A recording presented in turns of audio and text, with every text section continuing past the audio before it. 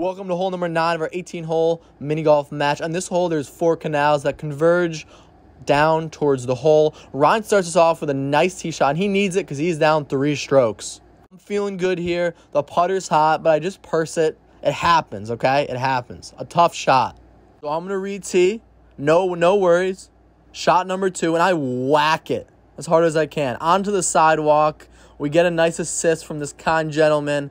I'm going to drop for 3, not what I'm looking for, and I'm going to be hitting 4 here. A really downhill putt. I roll it past the hole, not horrible. This is the blow-up hole of all blow-up holes. I tap in for 5. Ryan's going to make this putt for 2, grab 3 strokes, onto the back 9.